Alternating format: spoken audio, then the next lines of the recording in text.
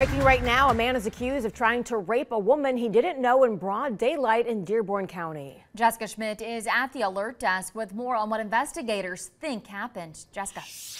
Well, the accused is 27-year-old Sergio Crisostomo, and he is now facing a list of charges, including attempted rape, battery, and strangulation. Lawrenceburg police believe he saw a woman mowing her grass around 7:30 Friday night and started approaching her. They say he ended up grabbing the woman, a stranger to him, and pulled her into her garage. Prosecutors say he had a knife and used it to threaten the woman as he tried to rape her. Now, she was able to get away and get help. Police say a neighbor had seen a man matching Crisostomo's description in the neighborhood just a couple of days before.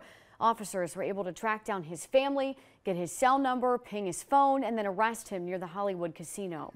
Right now, he is locked up. His bond has not been set yet. On Fox 19 Now at 5, we'll share how prosecutors believe that woman was able to escape him and some reaction to these accusations. At the alert desk, Jessica Schmidt, Fox 19 Now.